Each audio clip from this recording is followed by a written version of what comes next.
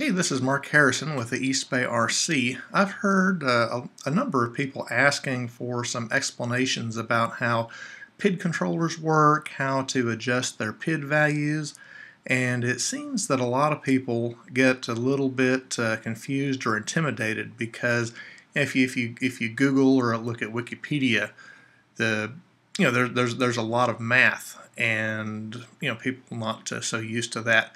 Anyways, I thought I'd give my effort for explaining that. I'll probably take a couple of times to get it right, so I'm kind of giving this as a take one. Later, I'll have I've got a simulator that'll actually move a helicopter up and down, but for now I'm just going to kind of talk through it. So anyways, leave me comments below if you think this is useful or if you have problems, and we'll see where this goes. So the first thing is we talk about PIDs and control loops. You'll hear people talk about control loops. The PID, that stands for proportional integral derivative. That's the math part. And the control loop is basically pretty straightforward. You've got a CPU on a quadcopter, and that is doing basically three things. It's reading the sensors, it might be reading a gyro, an accelerometer, some combination of all that. It's calculating corrections, and then it's applying those corrections that it's made to the aircraft. It could be spinning up some props and slowing down some other props. It could be navigating toward a waypoint, etc. One problem is if you look at the thing in real life, there's a lot of things happening all at once, and we're going to simplify this a little bit. Let's just say that we've got one little copter thing, and all it can do is go up and down, and we want it to hit the altitude of 100 feet. And all you have to do this with is a radio, a remote. You can put the power at 0, it's powered down. You can put the power at 100, that's full throttle. And basically, we'll just look and see if the world were that simple, what would you do? Now, the reason you need like a PID-style control loop is because in the real world, things aren't exact. There's lag, there's outside influence. For example, like if you have a propeller, a motor and a propeller, and you give full throttle, there's going to be a little bit of a time lag before it kicks in. Likewise, if you cut the power back, it takes a little bit of time. You have outside influences. You might have the wind blowing around. You could have different. Like your power could fluctuate. When your battery's weaker, you're having to provide more throttle to get the same power. Likewise, things are just kind of inexact. You have a sensor, like you have a GPS sensor, might be moving around. You see that pretty commonly, and even things like your gyros or accelerometers. All of those have some kind of error built in the real world. And so basically we're going to look at how a PID loop kind of takes all those things into account and delivers a pretty good approximation of the correct results. Now, the history of the PID loop is it started like in the 19-teens and the 1920s. The Navy was looking at what it took to have an autopilot on a ship. Basically, you point the ship in a certain direction and it keeps it on course. And they did a lot of work. They kind of laid the groundwork, got the mathematical basis all proved out and tried, and it worked really well. And of course, the Navy brass, didn't want to have anything to do with it because they thought there was nothing, better, than a good helmsman, at the wheel. So we're kind of past that, and so let's just see what we do. Now, the first thing that we see, the P, that stands for proportional, and it's basically an immediate correction. Now, let's say we're flying and I'm giving you some feedback. So like we're down here, we want to be up here around 100. If you're down at like 8 or 12 feet, I'm going to say you've got a lot of ground to make up. Go ahead and give it a lot of power, and you would. Now, if you were here, so like if you were at 95 feet or so, I would tell you you're almost there. Give it just a nudge to get, to get up to your altitude, your target altitude of 100. Likewise, if you were a little bit above, I would tell you back off just a little bit. If you were, way the heck up here, I'd tell you you better back off a lot because you're fixing to fly away and you need to get down to your target altitude. So that is basically how the proportional part of the loop works. As you're going through, you get an error. You may be 10 feet, 50 feet, 100 feet off, and you make a correction proportional to that.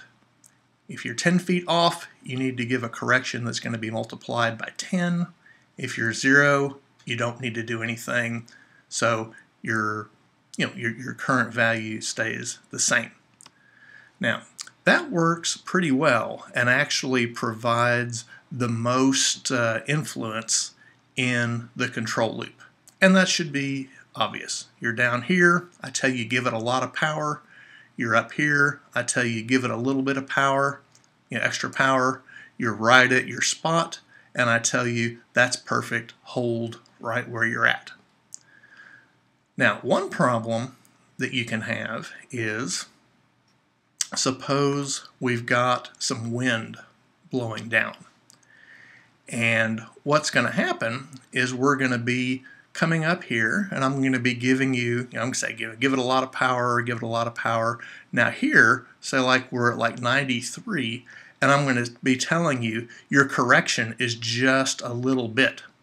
And so you give enough correction, but this wind is still blowing you down. You're trying to get to 100, but you get what they call a steady state error. You're like 5 feet off the mark, but the P part of the PID loop is not giving you any power.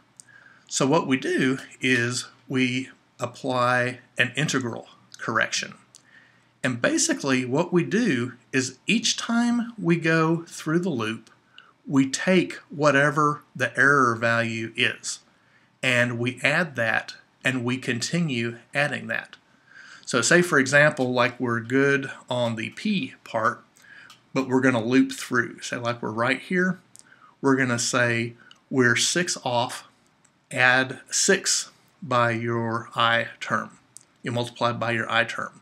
Next time through the loop, we're still at 6, so now the total error term is 12, then 18, etc. And then we will gradually kind of start pushing through there, and we will hit 0. And at 0, your proportional correction is going to be none because it's going to say you're at the right altitude.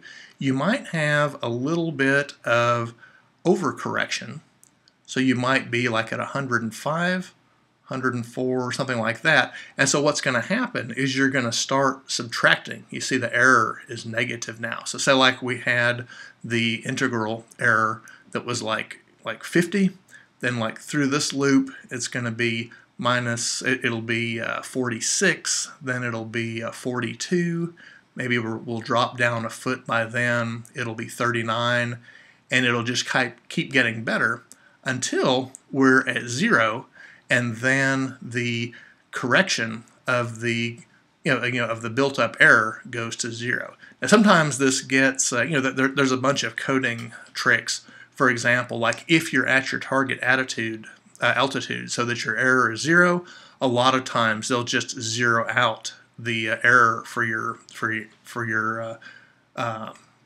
integral correction so that you don't overshoot. Now finally, and this is a little bit less important, apparently by the physics of quadcopters, the internet confidently states that this is the least important value. but we'll cover it just to see what it is. Let's make the wind go away here. Let's see, no more wind. And this is also really intuitive. If we're coming really fast into our target altitude, we're probably going to overshoot, because if we're shooting up here, with 100% throttle, and you hit your altitude of 100, and I say stop, even if you back off, you're probably going to bounce up above, and likewise you might bounce down below, and you might get some overshoot, possibly some oscillation as you continue to overcorrect and undercorrect. So what the derivative does, if you've taken calculus, you'll recall derivatives, all the rate of change problems, is it provides a way of correcting or dampening too much motion. If you're coming in really, really fast here, I might tell you you're really hot, kind of slow it down a little bit so that when you get close, it's going to be a small correction. Likewise, if you're up here and I tell you to cut the power and you're dropping like a stone, you might want to say, let's put a little bit more power in so that as we get closer, we are changing a little bit more slowly. So that's not the most important one, and there's a lot of implementations of PID loops which are actually PI loops without a derivative at all. So anyways, we've got some more things that I'm working on. I'm actually working on plugging this into a physics engine simulator so that you'll be able to have like PID values over here, and you'll be able to see the calculation as it's going, and it'll be like this awesome video game that you'll actually be trying to balance this box copter or whatever it is right at 100 feet based on nothing but your PID values, and have it do it in conjunction like when you've got wind blowing down. But for now, just kind of remember that the key takeaway points is that you've got a loop. You're reading the sensors, you're calculating the corrections, and then you're applying the corrections, speeding motors up, slowing motors down. You have the proportional, which says if you're off by a lot, you better change, make a correction by a lot. If you're off by a little, just make a correction, that's proportional by a little. You have the integral, steady state correction, says if you're there but you're not quite there and it doesn't look like you're making progress, just kind of nudge it up. And the longer you're not making progress, the more correction you should make. And finally, you have the derivative, that if you're blasting in hot, you should back off your correction a little bit. If you're coming in nice and slow, you don't need to do a lot of correction on the speed. So anyways, there's kind of the first cut of this, and I'll work on this code a little bit more, but leave some comments and let me know what you think.